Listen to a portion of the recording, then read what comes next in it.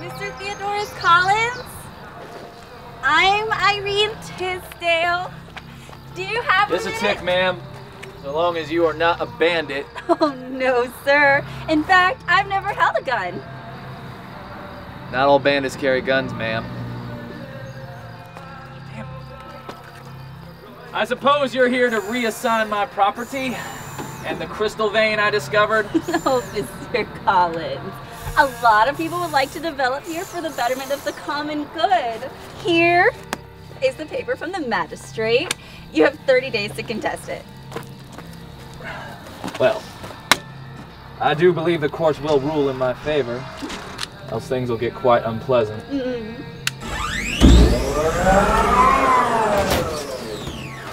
Let me guess, that flyer of yours uses a polarized resonator?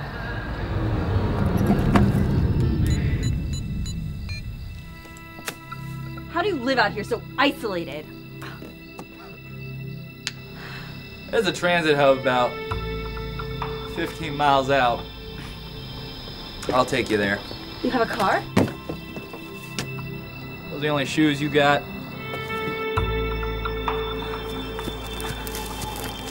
So, why do you think the magistrate is gonna side with you? I mean, the state gets eminent domain, like, all the time. Well, ma'am, rule of law being a requisite in exercising authority, the state does not really have a case until it comes out here and starts killing all the bandits on its own. As it stands, out here on the frontier, I'm the one doing all the bleeding. Well, me and the bastards on the killing ends of my guns. That's barbaric. Find it kind of funny how that common need you keep mentioning ceases to matter when it comes to dealing with people who are trying to kill Mr. Theodorus Collins. Case in point, hit the dirt! Stop it! You're gonna get killed! Let me reason with them. Fine. You're on your own.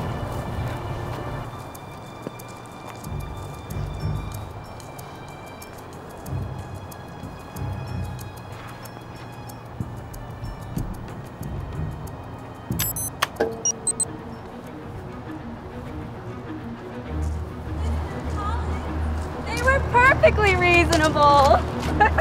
I just sold off all that junk on your land.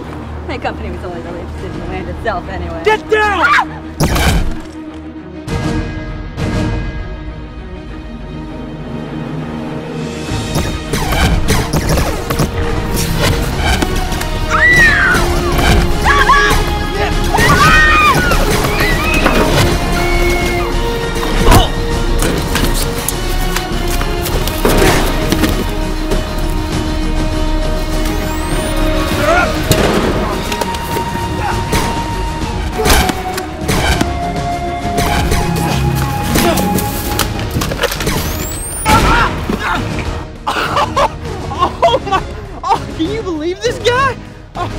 Hold on, Zeke. Give him a couple shots, Roy.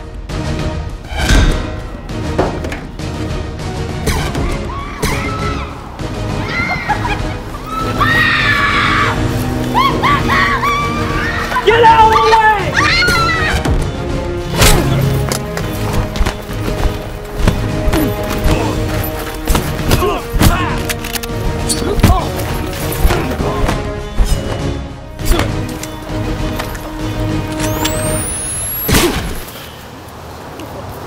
I want him wounded, Roy. Take him out. Nice shot. Thank you. Mr. Collins, you've done my...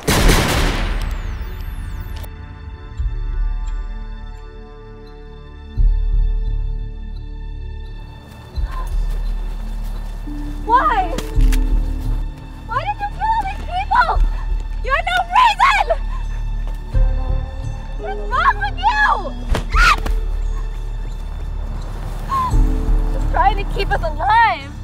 is a razor-thin difference between these. You pointed this at me, and you pulled the trigger. What was your reasons? Negligence or malice?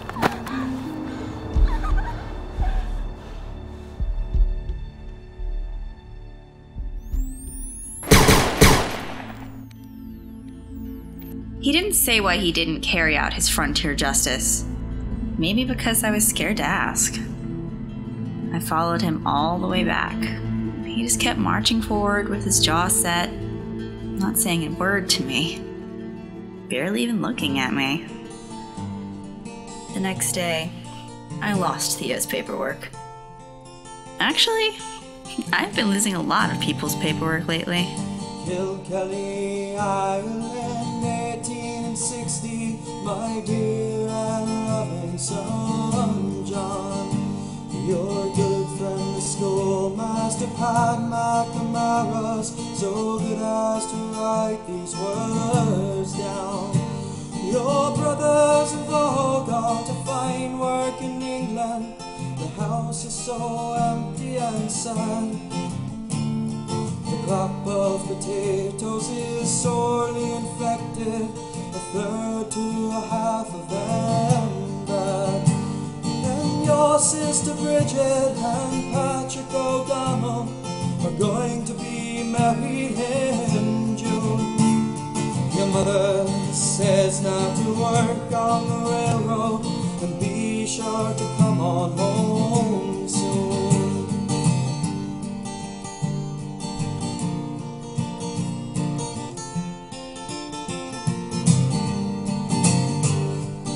Kilkelly, Ireland, 1870, my dear